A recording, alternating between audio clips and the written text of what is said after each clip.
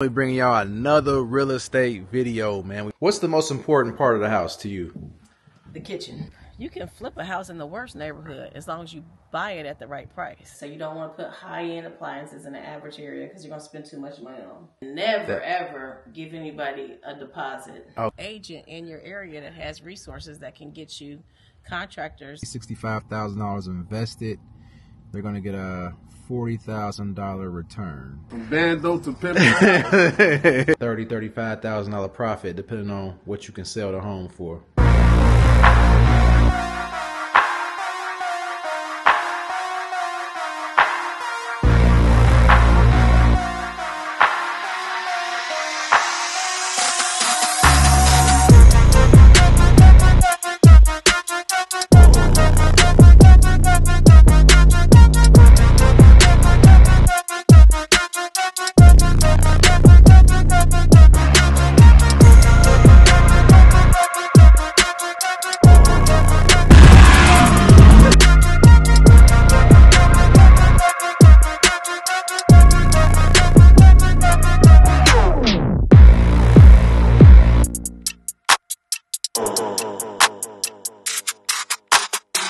What's going on, fam? It's your boy Al. Y'all tune back in with them Jennings boys, man, and we back with another video for y'all, man. Make sure y'all stop what y'all doing, go hit that subscribe button, hit that post notification bell, man. Like this video, and we're gonna keep running these numbers on up, man. Today I'm bringing y'all another real estate video, man. We well overdue for a real estate video, man. I'm gonna show y'all a project that we working on, that we flipping. I'm gonna give y'all numbers on how much the project costs, how much we plan on profiting off the project, and the revenue you can make off flipping a house, man, in this real estate game. So we just pulled up to the project now. We in Dayton, Ohio, as you can see. On one of these last videos, I tried to bring y'all into this house before to show y'all the before pictures. I don't know if y'all remember. You had to go back. We couldn't get inside because we didn't have a key, but we got access to the inside now, and we've been working on it. You can see it's new windows in there, and you see the dumpster out here. So yeah, stay tuned, man. I'm gonna show y'all what's going on. All right, fam, we got one of the top 10 realtors in Dayton, Ohio here with us. She is actually looking over this project here.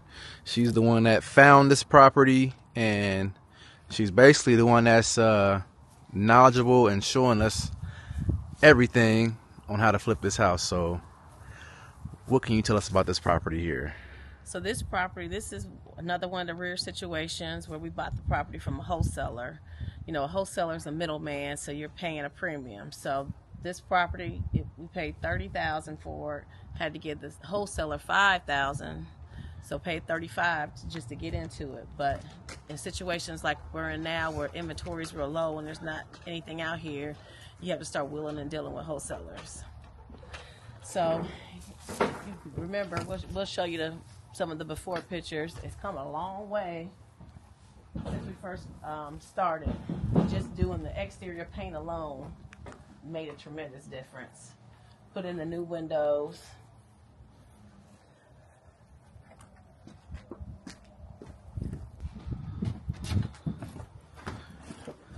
So this is a single family home, right? Single family, 3-bedroom, 1 bath. Basically had to completely gut it, had to treat it, you know, had mold in it. This house sat empty for years. Redesigned the whole kitchen, put the new gray shaker cabinets in just to give it a little pop. Every now and then, if the budget's right, it's worth paying a little more higher end for your materials just to make it pop, especially if you're gonna sell it for top dollar. So you can see that we still got some ways to go, but definitely taking form. Retiled, gutted the complete bathroom, retiled it. Gotta go in and still do some grouting.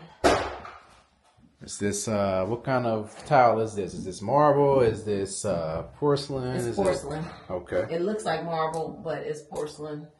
It's actually much more durable than marble. Okay. So why is it important? What's the most important part of the house to you?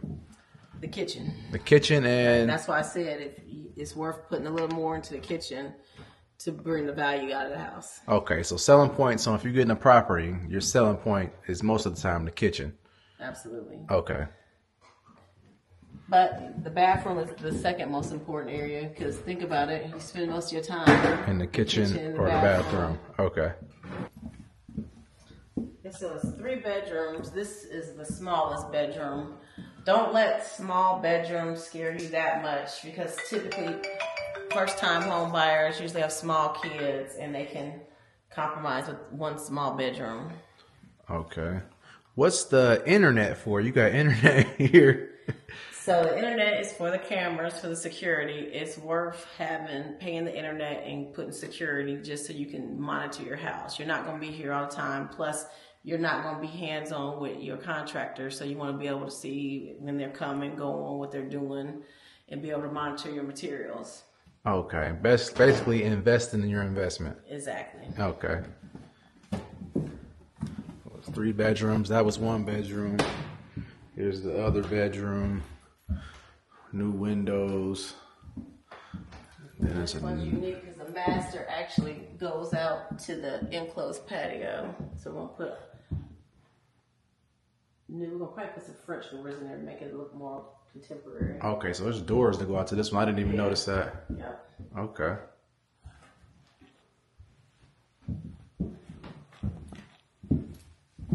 Okay, so we're back to the kitchen. The one question I had for you was appliances. What do you suggest for appliances on someone fixing a house? Do they go with the most expensive appliances to try to help sell the home? Do they try to budget? So what do they do? You got to factor in your area. So in the area, this is the average area. So you don't want to put high-end appliances in the average area because you're going to spend too much money on them. So everybody wants stainless steel. So you're going to go with a mid-level stainless steel. Okay, and then I see these lines above everything. Is these lines here for a reason above the cabinets? That was a oops. So make sure, just don't hire anybody. And I say this all the time. Make sure they know exactly what they're doing. Initially, the cabinets were set incorrectly. They weren't at the right height. So they had to come back down and be reset. So basically, you almost have to pay extra, or not pay extra, but make sure that your contractors, you understand their experience. Look at the work that they've done before. Just don't take their word for it. Go and actually don't look at just pictures. Go and say, hey, I want to go to one of your properties that you're currently working on, or that you just completed. If it's okay, if we can go see that rehab, because you can't take anybody's word anymore. There's so many people out here getting scammed, and never ever give anybody a deposit. Okay, that was my next question. If they ask for a deposit, are you paying for your work before, in the middle, or after? And keep in mind, depending on your situation, I always recommend you go buy your own materials. So if I'm buying my own materials, what am I paying you a deposit for? I'm going to pay you as you go and pay you for the work completed. So that basically saves you from, why would I pay you if I'm paying for my materials? Right. What's the I'll pay you, for? right. I'll pay you when the job is complete. Yeah. And you phase it out. You know, most thorough contractors be like, no problem, I'm going to knock it out and get paid. But, you know, some of the shiesty ones are going to try to haggle you, then that should be a red flag within itself. They want so much money down because they either really don't have time to take on your job and they're trying to squeeze you in, and then they're going to prolong the job, but you've already given them money, so now you're stuck with them. Okay. So there's a lot of tips and tricks that I got years of examples I could share with you. Okay. So another selling point for this property is going to be this enclosed patio area. So this just brings more living space to the home. So it's not going to be 4 seasons, but it'll be a 3-season living space. You can come out here, you know, drink your coffee, smoke your cigars, or whatever your pleasure is. And it just gives you more living space. Another key is the garage. Even though it's a detached garage, it's still a very nice 2-car garage. So we had to go ahead and put new siding and bring it back to life as well, because, you know, having a garage is very valuable. People always say, well, how much value is it to have a garage? Well, you don't want to park your car outside. You don't want it to be in the elements. So having a 2-car garage is a huge plus. I understand. That's an absolute deal breaker for me. A house without a garage wouldn't even work for me, especially if you're a car person or if you want extra storage or just anything. I know a garage comes in handy. So I remember last time we were out here, it was a bunch of roof shingles out here, and we couldn't even get to the back door without stepping on nails and roof shingles. So I'm guessing you had to put a roof on this home. Roof, like I said, this was a complete rehab. We had to put the siding, the windows, the roof. Kitchen completely gutted, bathroom completely gutted. This yard is gonna eventually be a selling piece too, because it's a really nice size yard. It just needs some TLC. Okay, so anybody that's looking at a home, say they look at a home and they can just obviously tell by looking at it, it needs a new roof. A single family home this size, what could they look at paying for a roof for someone that doesn't know anything about rehabbing a home? So complete tear off this size. This is like 1,000 square foot house. I mean, it depends on your resources. That's why it's key to get with an agent in your area that has resources that can get you contractors but reasonable rates. Because if you called somebody off the internet or one of these, big companies, they would have probably charged about $12,000 for this roof. We got it done for half that price. Okay. And one last thing, a lot of people, they go back and forth whether to get a dumpster, not get a dumpster. When you're doing a major renovation where you're gutting out everything, it's worth paying the money to go ahead and rent a dumpster. Because all the back and forth hauling stuff, even if you got your own trucks, it's just too expensive and too time consuming. The lines at the dumps are usually long. It's just much more convenient to have your dumpster here on site. Okay, make the process easier, save you time and save you money. Yep. Okay, so another question I have when you're choosing a home to flip, the neighborhood and the surrounding homes. I mean, you can flip a house in the worst neighborhood as long as you buy it at the right price. So it's all about, numbers. Like every situation is different. That's why you have to understand the comps in the area. You got to understand the sales in the area, and you got to understand what your exit plan is. Are you going to get it, rehab, fix it, flip it, or are you going to hold it and rent it? So it's so many different scenarios to make money in real estate. You just got to, depending on that area, if you're in an area that's a high rental area, keep in mind when you flip it, you're going to probably sell it to an investor, not a homeowner. Investors are going to pay less for a house than a homeowner would. So there's all these factors that you need to consider as you're putting together your budget. So basically it's one big numbers game. The math has to math for it to make sense. Definitely. Okay, so the $1 million question that I know all of you guys want to know is the numbers on this home. What can you make off flipping a home like this home right here? And what are your plans on this home? What do you expect to make off of flipping this home? So like I said, worked with a wholesaler, end up spending $35,000 to acquire the property. We're looking to put another $30,000 into the property. Okay. I think we've got past all of the hiccups, so it's safe to say it'll be right around $30,000. So we'll be $65,000 in, and I'm going to list it for $130,000. So $65,000 in, you're going to list it for $130,000. So you're planning on making about $55,000 profit if you can, depending on the offers you get. Yeah, but keep in mind that $55,000 is before all your real estate expenses and property taxes and things of that nature. So property taxes and real estate costs for people that don't know anything about it. What is that going to cost them on a house like this one for trying to sell it for around $130,000? So you're gonna sell the property. The real estate commission is going to be 6%. Okay. Then, depending on what county you're in, there's county taxes, and then there's also property taxes. So I think the property taxes on this house are like $1,600 a year.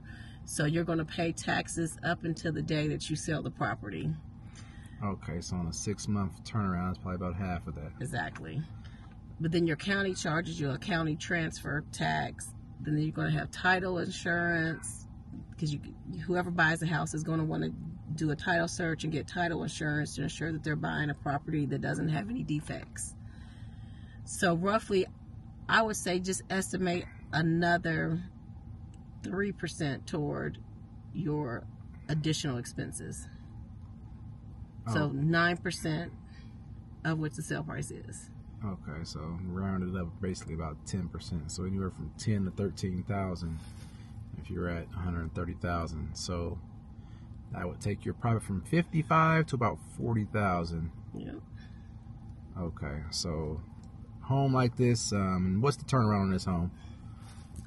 I mean, this was a complete rehab, so this is like a 6-month project. So 6-month project with $65,000 invested. They're gonna get a $40,000 return. So that sounds great to me. Sounds awesome. Now keep in mind, if you're more diligent and you got a good crew, it could be done in way less time. But if you got other projects going on, if you're managing other properties, and so you're pulling people off of this property to go work another issue, that's when the time starts to lapse. So that's why I said, 6 months. Okay, so you hear that, guys? These are the numbers here. These are real life numbers, man. These aren't any made up numbers. This is real life numbers. This house here, we're flipping it now. So any of you guys that's interested in getting in the real estate game, that's looking for a home to flip, or just have any kind of questions, this is the best person right here to get in contact with. So where can they find you at? Sellwithstrickland.com. Sellwithstrickland.com. You hear that, guys? So make sure you guys stop what you're doing. Go like this video here. If you want to see more of these videos, let me know. If there's anything in the video that we didn't cover that you want to know about, if you got any questions, comment and down below. Go down and comment. I will respond to everyone's comments. And if you're not subscribed to the channel, man, make sure you stop what you're doing. Go hit that subscribe button. Hit that post notification bell. That way you get notified whenever we dropping these real estate videos, bringing y'all this free game. Now we wrapping up at this house and we're heading to another location. So make sure you guys stay tuned. All right, fam, we done made it to the next property. I don't know if y'all remember this property or not. We came over here before when this property had first got started. It's a full rehab. It's a 2-bedroom, single-family home. They didn't put siding on here. They didn't put the fences up. Look like it's a new roof on here, a steel roof too. So you don't see too many houses with steel roofs. So this house sits on the corner right here. I don't know if y'all remember last time we went in here, there wasn't no floor in here or anything. So we went straight in and looked straight down to the floor. What's going on, fam? How you doing, man? I'm doing all right. Long journey, man. Long journey. Yep, this the owner right here, y'all. So yeah, he the one that's done did this full rehab on this home. I see you put a new roof on here, didn't you? Yeah, brand new steel roof. What made you go to steel roof? Just more efficient. More efficient. Lasts longer, and it ain't as bad as I thought. Like when it rain, you barely hear it. Okay. Yeah, was it more expensive or was it? It's a little bit more expensive, but I ain't got to replace it for another 25 years. Ah, okay. Yeah. See y'all? Yeah. Little stuff you learn. The steel roofs last way longer. Yeah, it's nice though. So you got this almost done, or is it done, or you still got some little touch-ups, the minor work. Okay. Minor finishing in. Well, shit, let's go in here and see what it looked like now. I remember last time, there wasn't no floor in here. From bando to pimp. Ah, yeah, everything look new in here. They even got the TVs in here already. Yeah, last time we came in through the back, and we could only come to about where that stove is at, and there wasn't no floor in here. So now we got everything in here, washer and dryer. All new appliances in here. This 2-bedroom? 2-bedroom. Okay, so 2.5 bath. So is a bedroom here and a bedroom there, or bedroom here, bedroom upstairs. Okay, so one there and one upstairs. So that must be a bathroom then. Bathroom with the bar door. Okay. Before we go to the bathroom, let's talk about the kitchen. So these were unfinished cabinets, right? Yeah, it was unfinished and I painted them blue. So at the last property, it was finished cabinets. They were much more, they was probably like 30% more expensive than these. But you can see how he took unfinished cabinets and painted them. So for the people that don't know what you mean by unfinished and finished, that means you purchased these and they just weren't painted yet? Yeah. Correct. Okay, so you had to get them installed. A lot cheaper. A lot cheaper. If water get in there without ceramic coating it, it'll mess up easier. So I took the epoxy, put it on the cabinet, on the butcher block and underneath. And that's another thing. So the butcher block, a lot of people are doing this butcher block now instead of doing like... So what is a butcher block? You're looking at it. Yeah, it's like a cutting up, like a raw material they just use to cut up. It's wood. It's raw wood. Yeah. But he went a step further and coated it with the epoxy to make it more shiny and pop. Okay. So basically you cut some of your expenses by buying the unfinished cabinets and painting them yourself, taking the time to paint them yourself. And the countertops. And the countertops, okay. Opposed to buying the finished ones that come with the countertop and everything, you just install them. I saved about $2,000. Okay, that's a lot of money to save right there, $2,000. And I added money back into like the new nicer sinks. Yeah, nicer sinks. Okay, upgraded. Nice handles on the cabinets. Okay. See, he put the expensive you did. Expensive. I almost thought it was touchscreen. It's a little light. Ah, okay. So you hit it and then light up. You can see what's in there. That's sweet. I ain't never seen one of those. So you said this the bathroom over here, and you put the barn doors. What made you go with the barn doors? I don't see too many barn doors. Just to save space. Save space. Okay. Yeah, it's tight door. So instead of swinging up, swinging out, it slides in, y'all. I like how you put the mirror on there too, man. Both sides. Yeah. Okay. So the inside, it's got a mirror as well. Okay. Yeah. Full mirror is always good, y'all. People love their full mirrors. So we got a full bathroom here, brand new tub, floors. I love the big LED mirror. The big LED mirror. Yeah, that mirror huge. I know. For me personally, I think mirrors help sell homes for sure. And it gives the illusion that the room is bigger. Bigger, yeah. It feels way bigger in here than probably what it is. You said the upstairs is the second bedroom. So is this the master bedroom upstairs, or would you consider?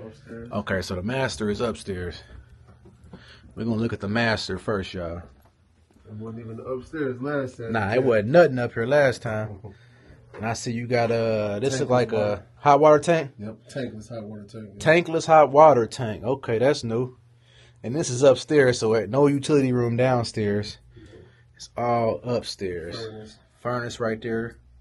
Brand new furnace, brand new hot water tank. So this room basically got two rooms within it. Yeah. It's got like a lounge area out here. Mm-hmm. And then it's got like the private room right here. Does light work? Nah, the light don't work.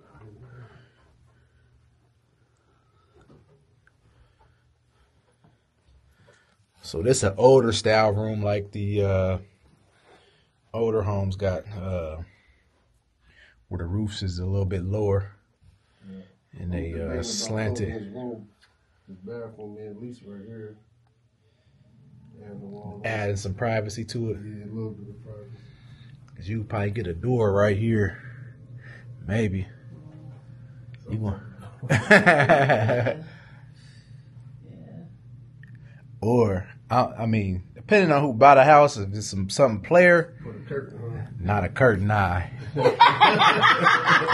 The expensive route, like if say somebody bought this home and they wanted to spruce it up a little more, make it look better, I'd try to get some kind of custom glass or something to go right here. That'd look crazy. Yeah. But if you bought a home for yourself and you want to go that extra mile, I would say just leave it open and let the next person figure that out. I was thinking just to drywall that so whoever over there won't see leaks. Because that's going to make it look smaller if you close it up. The glass, keep it from where, and you could do like a dark glass too, where you still can't see in there, a tinted glass or something like that. Yeah. That'd be perfect for that right there. So yeah, this is like, but it's a tight build, but it's still a lot of space. It's a great example of how you can turn a space or something. The average person would have been like, "Oh, let's not do anything with this space." No, this is a whole master suite. Yeah, this is definitely a master suite. Like I said, you got a lounge room right here, and then you got the full bedroom right up here. So let's go down and take a look at the other bedroom and see how big the other bedroom is.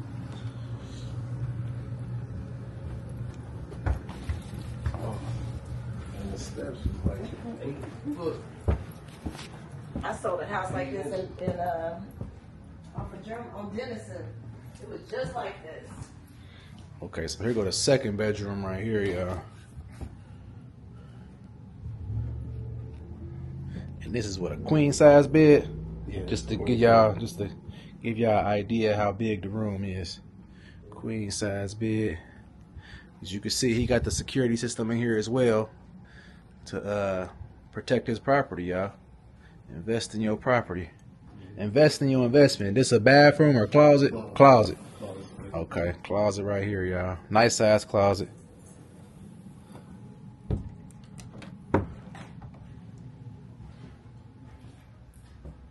And is this supposed to be a fan? It's a fan. Okay. It retracts when you turn it on and off. Okay. Yeah, I ain't never seen a fan like that before. That's most definitely new. But little stuff like this, y'all, is what make your house elegant, will help sell your house, is the appliances you put in here. And I'm sure this appliance probably didn't even cost nothing crazy, did it? Yeah, it was like 200. 200, that ain't too bad. Yeah. One other thing I wanted to point out, because a lot of people now are like going crazy with all the tile in the bathroom. And depending on what area you're in, yeah, that might be warranted. But see how he put like a nice vanity with a nice vanity top, put nice flooring in, but then just put a standard surround in the tub, didn't put all the tile.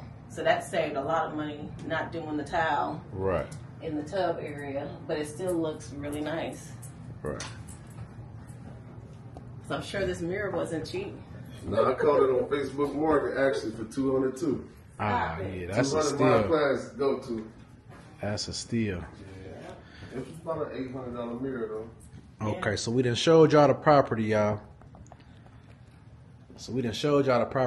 And I know what y'all want to know, man. Y'all want to know the numbers, man. Y'all want to know what y'all can make off flipping a house, or if y'all wanted to invest in a house, y'all want to know the numbers. So on this property here, what you think your profit gonna be? What you think you're gonna list this house for? I started out with a goal to put in like 35,000, so I'm about 40,000 in it. Okay, so you about 5,000 over what you projected. About 5,000. So always, whenever you start with a number, pad it, because you're gonna always go over. I've never seen anybody go under. Yeah, I don't know. I want to be the highest selling house in the neighborhood though. I want to at least make 60,000 off of it. Okay. Profit. So that's 95. 95. 95. Okay. We might be able to start at 95, but you might not walk away with the 95. Anything close to making any money back is good with me. Okay. Because you got to make sure you do your comps and understand the area you're in, because you buy a house, you think, oh, like you said, this was a bando, this was a public nuisance. So he started from nothing, put money into it. He put just enough money into it where he's still going to make a good profit. But I see a lot of people like, oh, I got this house for nothing, put way too much money into them, and then they're in an area where the house isn't going to appraise, and they're not going to get all their money back. Or at least they'll get their money back, but they're not going to get the profit they wanted. Okay, so you said before you even purchase a house, you should run the numbers, see what you can That's make. the first thing. Yeah, see how much you're going to have to put into it.